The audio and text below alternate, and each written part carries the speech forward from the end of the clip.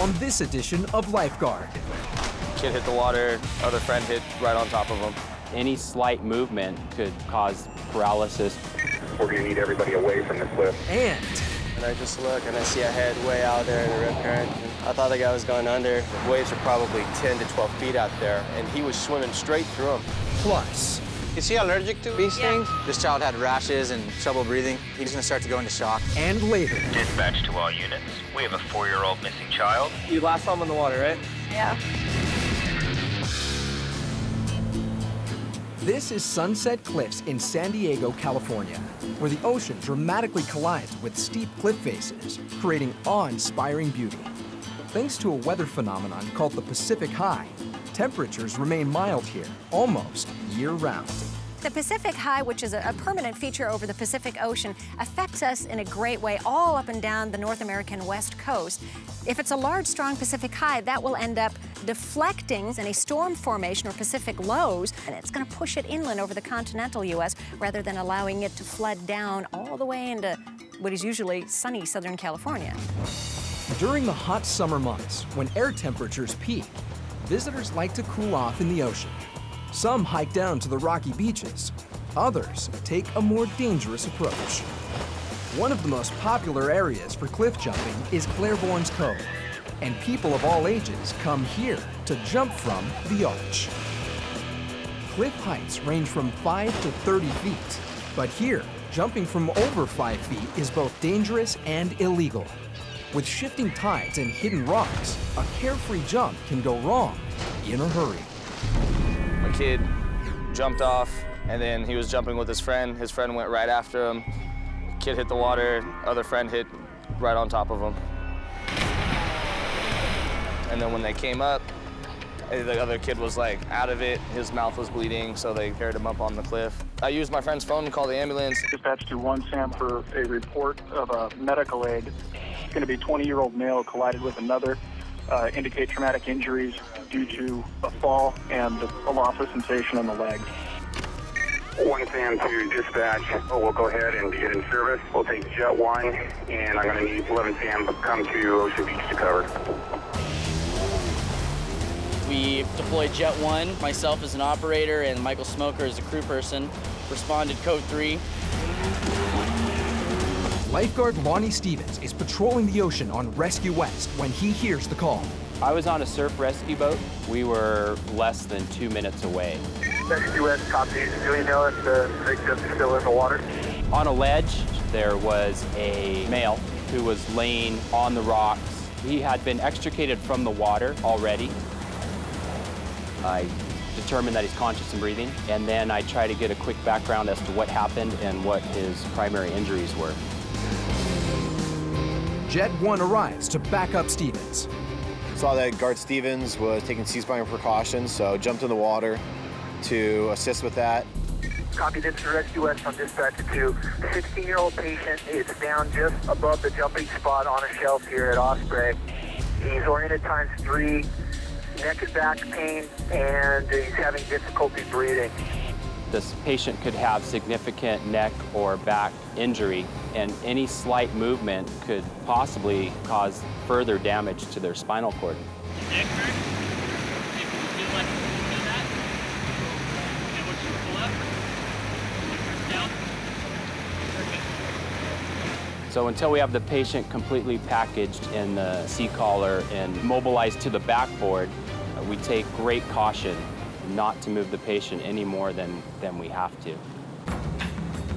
Lifeguard Lieutenant Greg Buchanan arrives on scene and takes over as incident commander. We came with a rescue boat, a jet ski, and then paramedics and fire.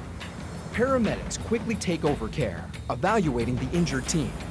Lifeguards have set up safety ropes to prevent rescuers from falling. It was a very difficult area to access. Trying to extract them around slippery rocks and up basically a 10-foot ledge could be very difficult. From there, we have to think about, okay, well, how are we going to extricate? And so the option that was decided was to call a helicopter and do an air evacuation via the helicopter, which is a bit tricky. Helicopter pilot Eric Connell and medic Chris Sauve are at Montgomery Field when they receive the call. We saw it was Lifeguard in need of assistance down at Sunset Cliffs. We just lift off and we go. And en route, we gather up as much information as we can. The fire rescue helicopter surveys the scene and consults with Buchanan before deciding on an approach from the south. We're going to need them to do some crowd control. We're going to need everybody away from the cliff. Paramedic Chris Sauve will be descending to the rocks. So once we started to make our approach and I left the aft cabin of the helicopter, I don't have voice communication with anybody in the helicopter any longer. So everything is done off of hand signals. So I'm looking for obstacles in my way of the approach as we fly in. And the first signal I'm going to give is when I'm 10 feet off of perceived obstacle or the ground. And in this case, it was the first cliff edge with lifeguards and their rope systems before we got to the other side where the victim was. So I gave Captain O'Malley the 10-foot off signal when I was there. And as soon as we clear them, I give them the down signal, and we go down from there to the water's edge.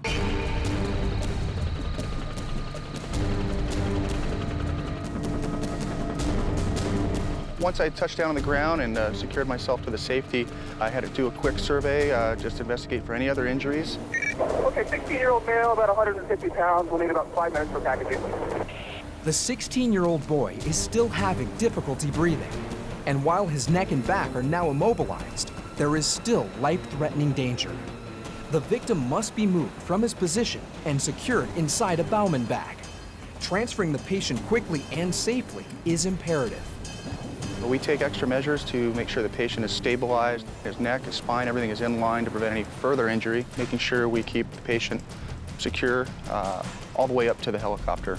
The victim is stabilized on a backboard, but the extent of his injuries is unknown. He needs higher level care quickly. Lifting the patient to the helicopter requires a high hover, an essential but risky maneuver.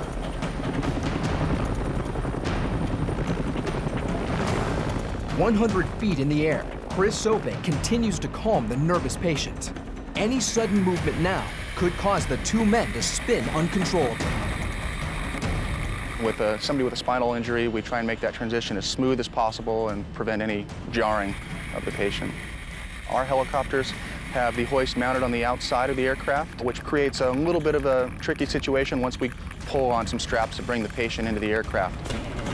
Go doors closed once we get him back in so we can increase our airspeed. Lifeguard dispatch copies, patient extricated, transporting UCSD via Copter 1. I think that was a good role for the helicopter, and because of the training we've done with them, we know what to expect, and then we know what they need from us, and they know what we're going to be asking them to do. So it's good teamwork, lots of training, and we'll continue to train because you need to keep the stuff sharp.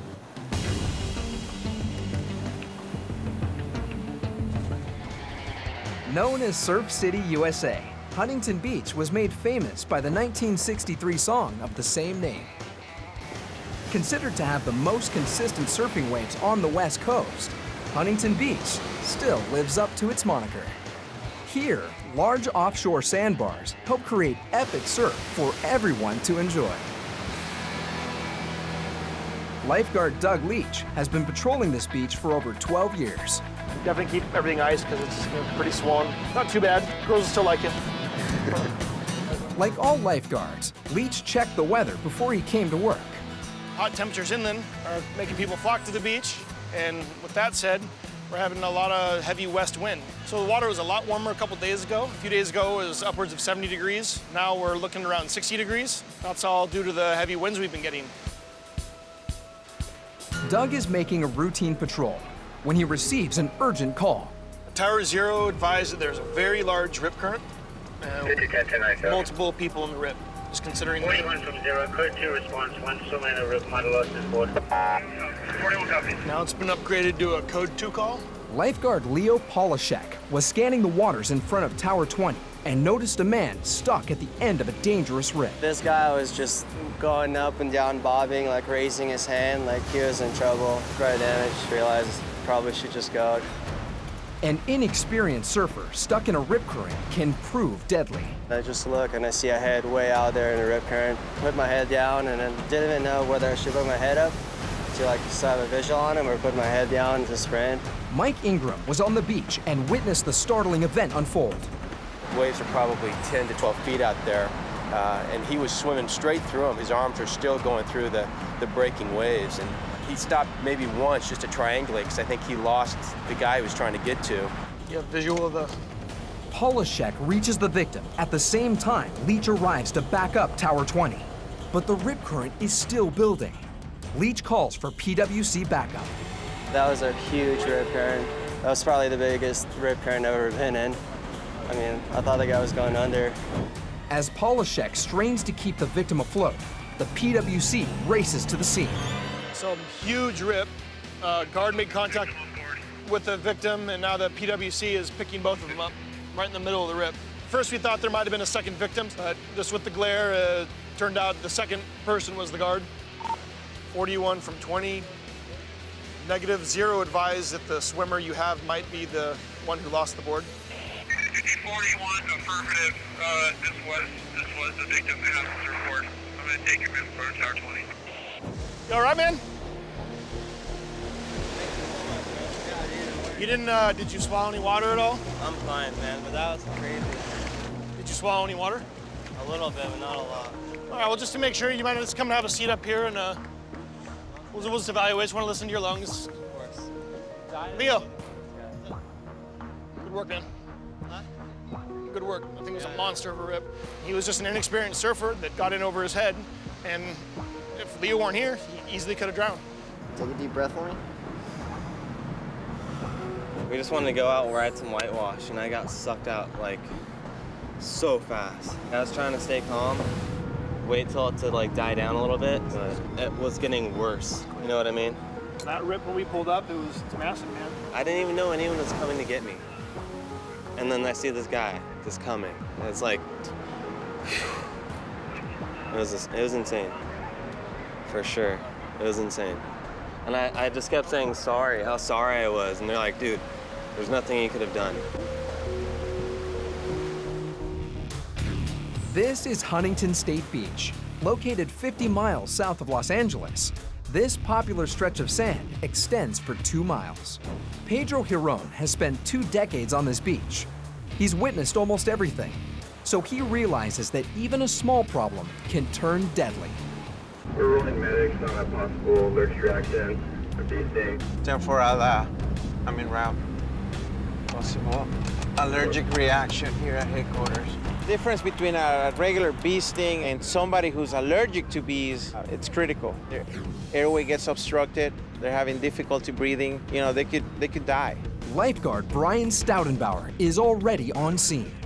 I was in headquarters. A lady came knocking on the door saying her son had been stung by a bee. This child had rashes and trouble breathing, so this was a pretty critical incident, and he needed to get further medical attention. Lifeguard Enyo Roca was already in action. And we dispatch medics right away because knowing that he's already allergic to bee stings, it's automatically, you gotta get the medics rolling. Hard time breathing. So we got him on high flow too. How's it going, buddy? Doing all right? Okay. Are you cold? When I first arrived, he was having difficulty swallowing. That's one of the signs of allergic reaction. You know, the throat starts to close on them. Where did you get stung at? I could clearly see that he was having a reaction by the rash that he was getting underneath his armpits, the neck area, the back. It became clearly that he was in distress. You want to lay down, buddy? You want to lay down? All right. He was panicking a little bit. He was concerned that he was having difficulty swallowing. So what happened? Tell me. I was sitting down and I was eating chips and then a bee flew on me. Uh-huh. I got up and it stung me. And it stung you? Okay. How long ago did that happen? Like 20 minutes. 20 minutes ago? Yeah. A bee sting to normal people is just uncomfortable, but to someone who's allergic, who develops an anaphylactic shock to a bee sting, it's life-threatening. Daniel, do you know where you are right now? Yeah, at the beach, yeah. Cool.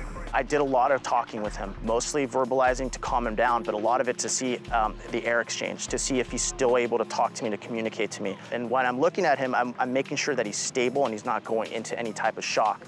So if like 0 is no pain and 10 is the worst pain you've ever had, what number would you give it?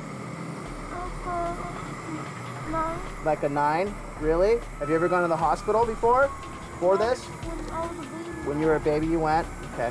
This is the 3rd time he was stung, and every time he gets stung, it gets worse and worse as the reaction goes on.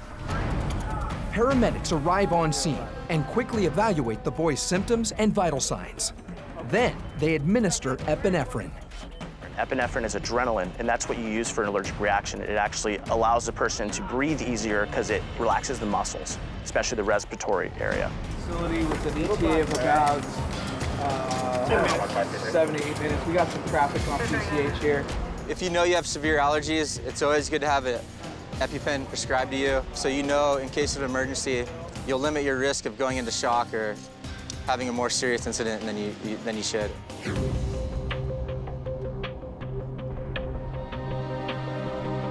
"80 miles to the south at Torrey Pines State Beach, visitors are experiencing near-perfect weather. California State Peace Officer Shane Scoggins is supervising lifeguards on the crowded beach. When we have super warm water like this, there isn't that much of a pressure change between what's happening on land and what's happening on the ocean, so the wind stays down, and that's why nobody's gone home yet. The area around Tower 5 is one of the most popular locations in Torrey Pines. It has ample parking and a wide river mouth that feeds warm water into the ocean. It's a magnet for little kids and the site of today's last call. 141-1546, Lifeguard. Dispatch to all units. We have a 4-year-old missing child south of Tower 5, last seen in the water. So a 4-year-old last seen by the slough, so we'll go see if we can find him.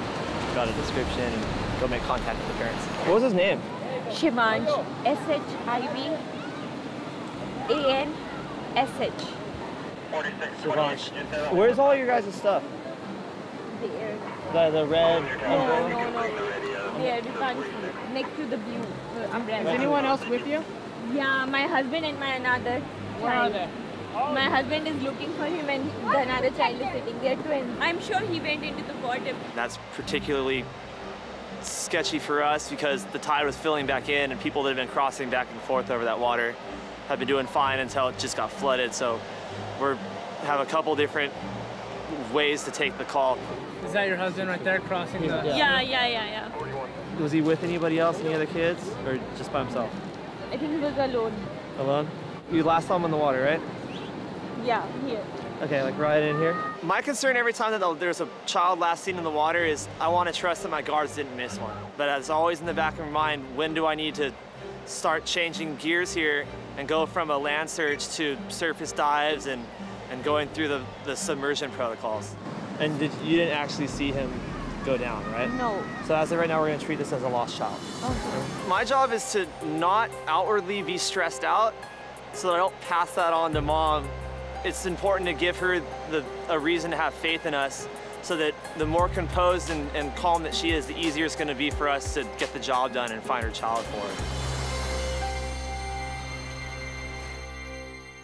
With lifeguards scanning the beach for the missing boy, Peace Officer Shane Scoggins enlists the help of Torrey Pines State Park Ranger Kyle Knox. It's a 4-year-old with blue shorts, Indian juvenile. His last seen by the slough in the water.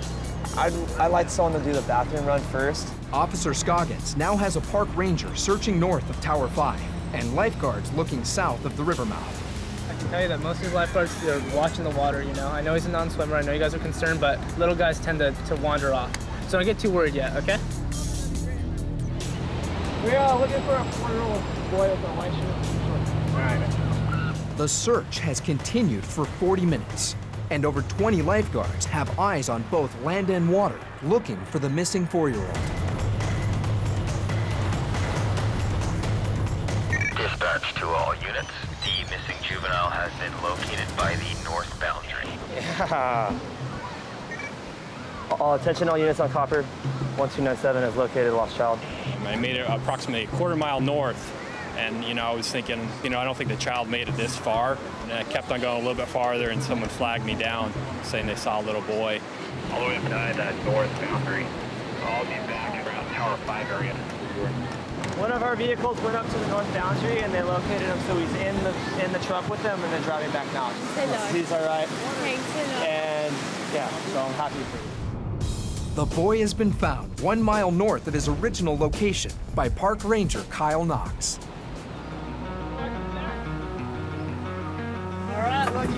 Yeah, you gotta ride in the truck. Shivansh, where did you go? Huh? Why? Look, everybody was searching for you.